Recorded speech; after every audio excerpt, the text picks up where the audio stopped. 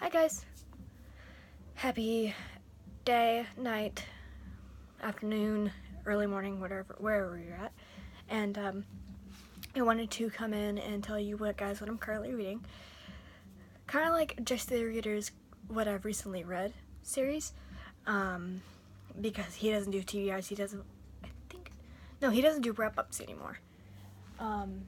So I decided not to do like a monthly thing because I do work full time and I do have other things in my life that take up a lot of my time.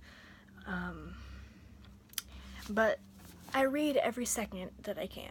So I wanted to show you a book that I'm currently reading, and then the books that I want to get to that are catching my eye right now that I want to get to soon. Soon meaning like the next 1 to 2, maybe 3 months. And you guys know when I said the soon, you 5 Sauce fans know what I'm talking about. And maybe Justin Bieber fans. No, Fatty. Sorry, my cat's behind my phone. I don't want her to sniff or knock over my phone. Okay, the first book that I have that I want to talk about is Long Way Home. Long Way Home by Katie McGarry. I've been a big fan of Katie McGarry ever since I read Pushing the Limits at my local library. This is the spin-off book, the conclusion to her Thunder Road trilogy. I just finished Walk the Edge about a week ago, I think. And for some reason I missed the train and I never got Long Way Home as a hardback, which is weird because usually takes about 1 year that the book has been out that you switch from that stores switch from hardback, and then the paperback comes out. Don't bite that. And then they have both on sale. But I bought this online. I bought it off of bnn.com, and they only had paperback, which was weird. And speaking of Katie McGarry, I have Breaking the Rules, which I have never seen in physical copy before, so I never was able to buy it until I finally got my hands on it on Amazon, I think. This is the 5th book. It says sequel to the best-selling Pushing the Limits, but they're all companion books. So this is the actual sequel following Pushing the Limits characters Noah and Echo. But the one that came out right after Pushing the Limits was Dare You To, following Ryan and Becca, I think is her name. And then I have Pushing the Limits and Breaking the Rules and Long Way Home all in paperback, but I have everything else of Katie McGarry's books in hardback, which is weird. It's just weird. I wish I had everything matching, but I don't. Oh well. Last but not least, Katie McGarry book is Say You'll Remember Me. It is this one, and it reminds me a lot, because I've started reading this a little bit before I ever read what's the first book in that trilogy? Let me see if I can find it on my bookshelf real quick. Where is it? Oh, No Orbit Here. Okay. Because I was about to say Walk the Edge, but I started reading this a little bit before No Orbit Here, that trilogy, separate from the Pushing the Limit series, and this reminds me a lot of what I've read, a lot of Walk the Edge, with Razor and Brianna. And now on to the books that are not Katie McGarry related that I want to talk about. The Magic Misfits second story. Yeah, that's all it's called, is the second story. This follows a girl named Layla that is in the first book, that is the girl, oh, right here, that like puts herself in strait jackets and gets herself out of them. She's an escape artist, and she is adopted in this book by Mr. and Mr. Vernon, a lot like Neil Patrick Harris and his husband. But yeah, just a gang of magicians, you know. It's been about a year or two since I read the first book, but I have an Audible as well, so I can read them back to back, and they're about 10 hours combined, which is awesome because I feel like I can read this 3 times in one day.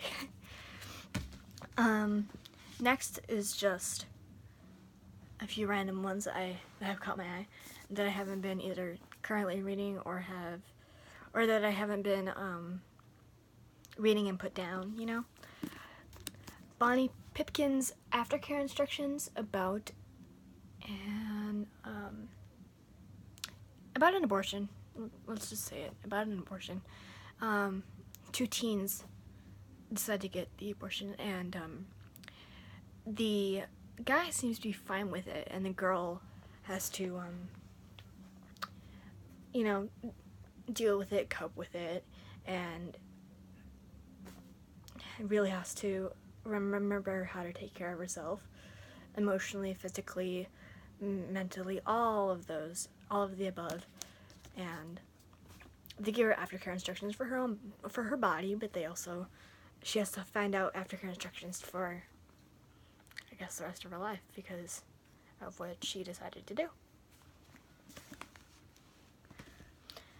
And I have Furthermore by Tahara Muffy, about a girl who is like a droplet of, what is the first line it says? Oh my gosh, guys, and it's signed too. Look, it's signed.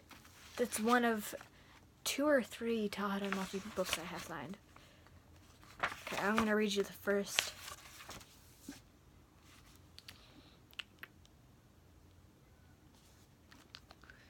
I'm trying to find like her description so I can kind of tell you.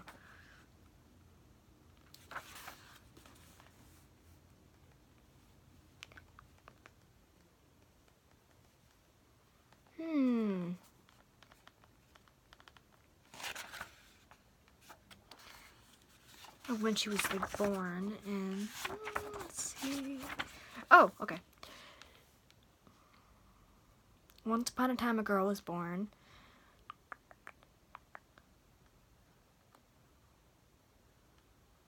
One day they realized that their baby, the one they'd named Alice, had no pigment at all. Her hair and skin were white as milk, her heart and soul as soft as silk. Her eyes alone had been spared a spot of color, only just gleamed the faintest shade of honey. So she's like the black sheep in a very colorful world. So she's she's just like a little white dot in the midst of a very, very pigmented world, and magical, I'm assuming. Magical as well. And then there's a book that, on my adventures with my friend Danny, we are weirdos. We go to Walmart at like insane hours of the night, like 9:30 to 10:30 to 11:30, and we always hit up the books because we're big readers.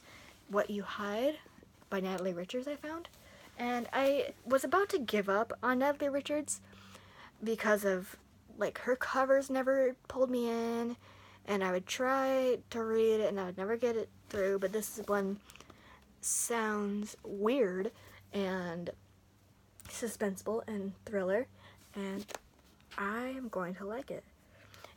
And lastly, what I want to talk about is a book that I am reading. It is, sorry, the desk jacket's up there. People Kill People by Ellen Hopkins, which is in verse, obviously, as Ellen Hopkins does. But this book is about follows a 9mm gun, and this is perspectives of everyone that has their hands on that gun. And at the end of the story, that gun is used to kill one of the characters. Whether it be suicide, whether it be murder, we don't know. So we're just following the perspective of the gun.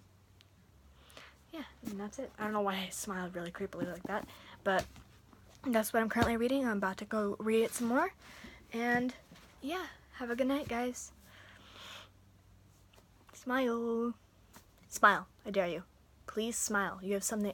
Everybody has something. Even if it's the tiniest thing in the world. Everybody has something to smile about, I swear. Trust me. It's been hard for me too, but you can smile. You can smile. You can do it. It's easier than frowning, guys. You know it. I know it. You know it. Alright. Have a good night, guys.